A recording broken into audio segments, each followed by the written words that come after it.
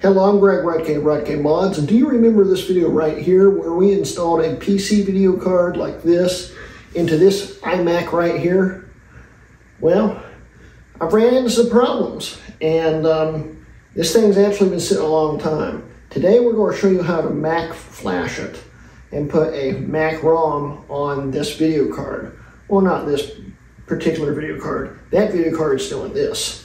This is actually for another video coming up. But yeah, lots of problems. We'll explain what those problems are with working with a PC card and show you how to flash it to make it work with a Mac. So let's get into it.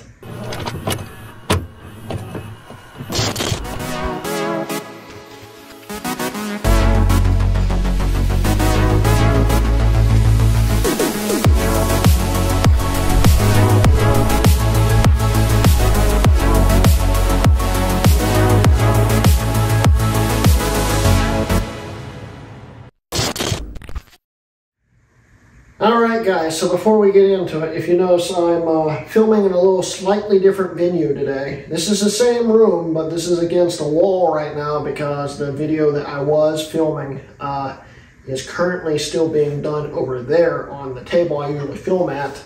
And it's going to take probably a day to do what I need to do. I want to film something, and this is actually kind of associated with that video, so yeah. Remember my mid-2011 21.5 inch iMac here? We did a install of a GeForce, what was it, 765M in it, I believe. And that was the most affordable PC MXM3 video card you could get that is metal compatible for an iMac at the time. I think they've actually gone up in price. I'm not really sure on that. And they just, it's not really that great of a bang for your buck now. And from what I understand, it's just kind of, it's not a great card. But it does metal very well. And it will allow you to run newer OSs with full metal support with the right patches, of course. But it's got a lot of problems. Let's talk about those real quick. Of course, no boot screen, no boot menu, no target disk mode. On the 27 iMacs, 27-inch iMacs, you have no target display mode in one of the ports if it's a 2011, and I don't know if the ports work if it's an older model like a 10 or an 09. Lots of problems there. Well, the lack of having no boot screen or anything, even if you could get Open Core Legacy Patcher to work on the system right, you've also already have to have an OS on it. And I ran into a problem where my Mojave install would no longer boot, no matter what I did. And suddenly my High Sierra install, which was my backup, also stopped working. I couldn't boot into it. So I ended up wiping this system at one point and installing Windows on it to experiment with it. It booted Windows fine. It, for some reason I could get Boot Camp to work fine on this, but I couldn't get anything else to work. So right now it's stuck as a PC in a Mac case. And that's a problem because it's not a PC and I'd like it to be a Mac again. So luckily, since I did the video, they have actually released a bunch of custom MacROMs for these cards, including the one that's in this. And you have to have a copy of Windows installed on the Mac to do it, which is kind of a drawback for a lot of people because people don't like to mess with Windows if they have a Mac. Man, is this thing wobbly. Not super sturdy here, but yeah. Anyway, hopefully it doesn't fall off. But I didn't want to hold it anymore, it's heavy. But anyway, so you've got to install Windows, and then there's a program you can use to flash it. And I don't know if it's going to work because I've never tried it. I've barely looked into it. So this is going to be an experience for both of us. All of us, in fact. I've never done this. And this could go very wrong and brick this thing. So that's a forewarning. This could brick your system, or at least the card that's in it. And I don't want to take this thing back apart to swap the card back out just so I can get it running again. That's the whole reason why it hasn't been running. And that's the reason why it's currently running Windows. So, yeah, I don't want to run Windows on it anymore. I want to go back to OS, Mac OS. In fact, I want to get this up on the latest OS and enjoy it. So we're going to be flashing this video card today and fixing all the drawbacks of having a PC card by no longer having a PC card. It would be a Mac card. So yeah, that'll be fun. Let's get going. Okay, just to give you a brief setup here. This is the iMac right now running Windows 10. I think this is like 1709. I just grabbed a copy of Windows, I guess, when I installed it and never updated it. It doesn't really matter what copy of Windows you're running. And if you notice in the background, there's a 27-inch iMac running right now. That's the other video I'm working on right now. So, yeah, that'll be in the background. It won't bother us when we're doing this. So, yeah. Anyway, I'm going to start researching everything real quick, and we'll come back. Okay, guys, so if you're going to be flashing an Nvidia card, there's a few things you need to know. Support is really getting hard to do with OpenCore Legacy Patcher now. It's still not impossible, but a lot of the newer OSs just don't support Nvidia cards anymore. But anyway, if you need to get the ROM for your card, go to this page of MacRumors. We'll have a link in the description below. And this tells you about everything you need to know. I've already downloaded the ROM from this one. And I don't know how I'm going to flash it. There's multiple ways you can flash this card. You can do a ROM, chip reader. You can do it in different operating systems. You can do it in Windows 7, which I figure you can do it in Windows 10 too. Like I said, I'm experimenting right now, and this could end up really bad. But you can also boot into Linux, and you can also do it through OpenCore somehow, and I'm not sure how you do that. I can't get OpenCore to work on this right now, so I'm going to try something that it doesn't even mention on here, which would be NVFlash. And I don't know if it's going to work, but we're going to see. So I've got to remember how to use NVFlash because it's been a long time since I've done this. And I've never really been successful with flashing a Mac ROM onto a Nvidia card. So I'm a little nervous, and I have a weird feeling this isn't going to work, but we'll try it and see. So I'm going to save the file first, and you can do it through NVFlash, but I think I'm going to try GPU-Z because there's an option for that in there too, and I believe it will do it through that. So if I do this, save the file. Yes. Okay, that's saved. That's the original file there. And as we can see, this was a Dell card at one point. So now I'm hoping that's all I need to do. We've got the actual ROM file we're going to need right here. And I'm hoping this will work, but we're going to find out because I don't remember any commands. And this could be really bad.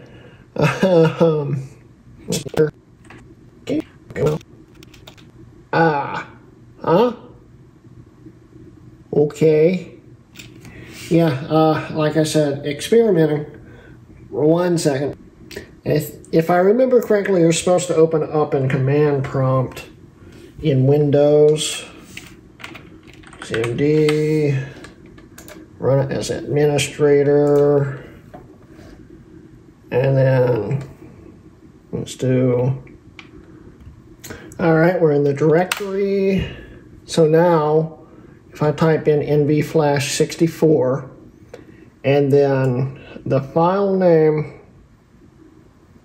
I wish I remember the commands. It's been so long since I've done this. Tell you what, let's put all this in the same folder. So I need this right here, and I am going to rename this something simple. What the heck, where did it go? I think I just deleted it. Oops. I did. Try that again. Name it something simple. 765. Try that. Okay. I don't remember the options. I wonder if I can just... What?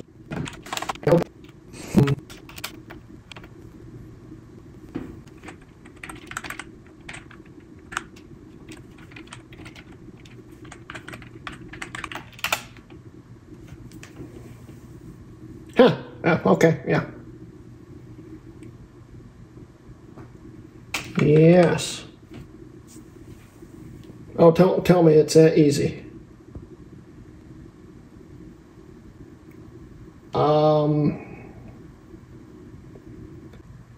I guess it was successful, or it just broke something.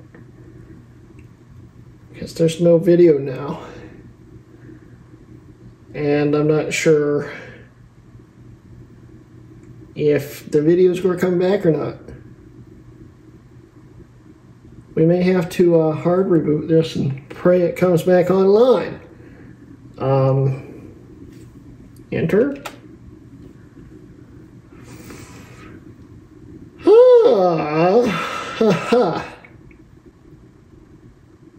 Should I just shut it off?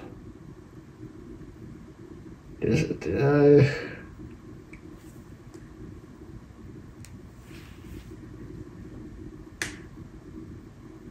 this is probably a bad idea. I don't even know if it's off. Ah! It came back on. And it didn't shut off, thank God, because that would have been bad. Okay, it flashed. That scared the crap out of me. All right. Let's see if we have a boot screen when we're done with this. I need to close. Okay.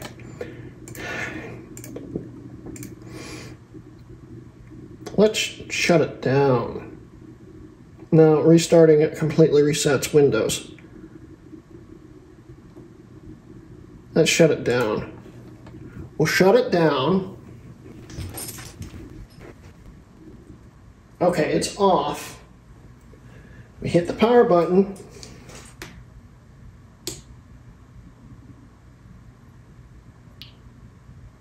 We hit the power button.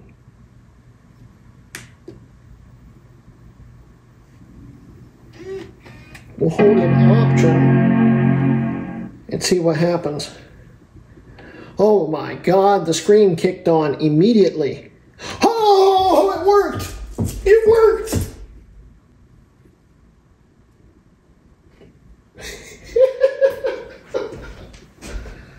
That has got to be the easiest flash I've ever done.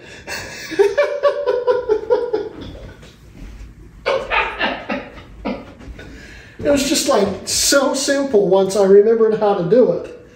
Oh my God. Guys, we've got a Mac flashed card in here now, which means I can actually get OpenCore on here and actually use the thing again. We'll be back after I get OpenCore back on here. But before we do that, let's let it boot back into Windows and see what GPU-Z says. If it opens back, there we go. Yeah, so I'll be right back. All right, we're back in Windows. See what GPU-Z says now. It still says it's a Dell card, but it's got a new BIOS on it, which makes it a Mac card. That is sweet. All right, we'll be back after I get OpenCore on here. Well, Ventura is installing as we speak. We'll be right back in Ventura. And there we have it, guys. 100% metal support on Ventura. Yes, like I said earlier, Nvidia cards are getting harder to support, but they still work as long as they can keep patching them. And this one works fine. We're in Ventura right now with full metal acceleration, as we can see here. And it says mid-2011 iMac. There's the card there. If we look in system information, it says metal supported right there. And all the animations work totally fine. Everything just works like it should with no issues whatsoever. All the menus are working, and it's pretty quick. Now, I would not recommend installing a new OS, anything past probably Catalina, on one of these systems, though, if you still have a hard drive. This was the most painful experience of my life with this hard drive. Because it took probably about 4 hours to install Ventura, because it kept freezing and having problems loading and stuff. Honestly, once the OS is installed and loaded, it's okay. It would take about 2 minutes or so to load, and then it just works. It works pretty snappy. I mean, there's some delay, but now that we have a supported card that actually works right, it just works, and it works quite well. And it just is quite amazing how good it does work once it's all loaded. It's the getting it loaded part that was the painful part.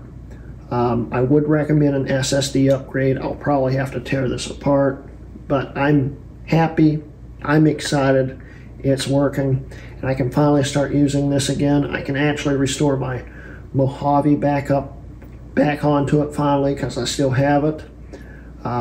And I can just enjoy Ventura with all my old settings and stuff, and have a fun time.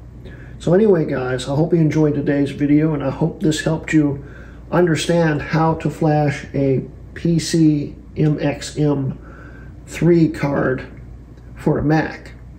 And you guys got to see the end result where it just works. We've got full metal acceleration. The system's pretty fast, except for the booting part, but SSD would fix that, and you'd have a nice, fast, modern system.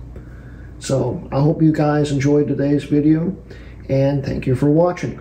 This has been a Hrutkay Mods video.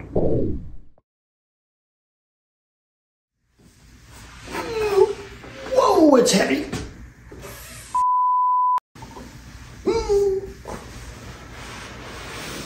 So let's get into it. Oh my God, that's heavy.